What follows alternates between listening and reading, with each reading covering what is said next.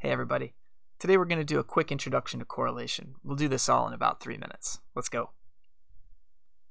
So sometimes when we look at a scatter plot, we see a linear relationship. The data seem to have basically the same shape as a straight line.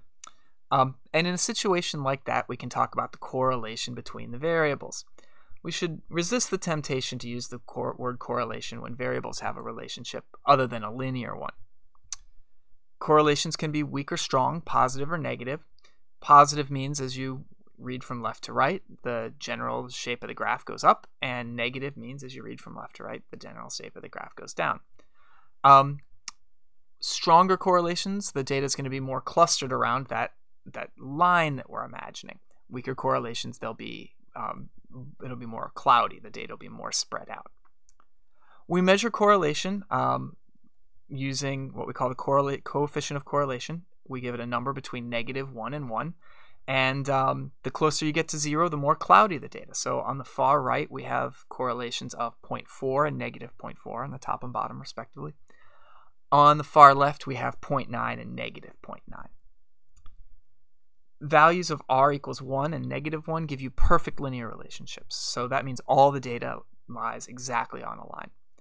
Be careful you don't confuse r with the slope. The sign of r will tell you whether the slope is positive or negative, but r is not specifically telling you the slope.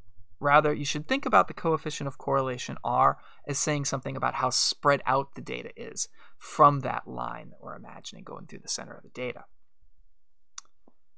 If you have a linear relationship but no correlation, zero correlation, it looks like a random cloud. We say the variables are uncorrelated. If it's not a linear relationship, for example here, the coefficient of correlation doesn't really have meaning.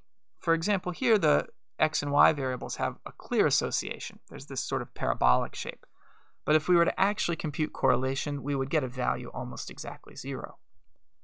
Okay, so what about actually computing correlation? Short answer, you don't want to do it by hand.